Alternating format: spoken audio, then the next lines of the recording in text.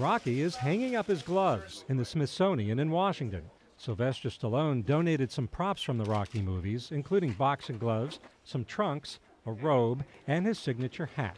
Stallone says the hat may have been cheap, but it became a key part of Rocky's persona. I went to a hat store and we bought that for $3, and it was just made of cardboard and felt.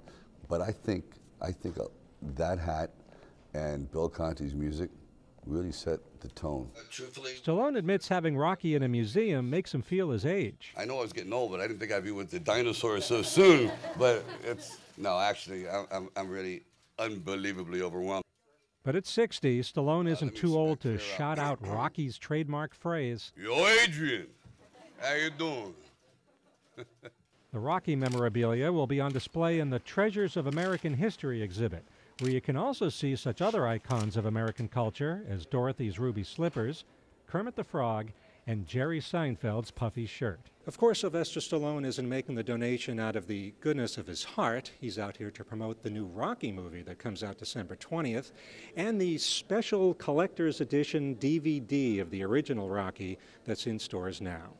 Michael Weinfeld, The Associated Press.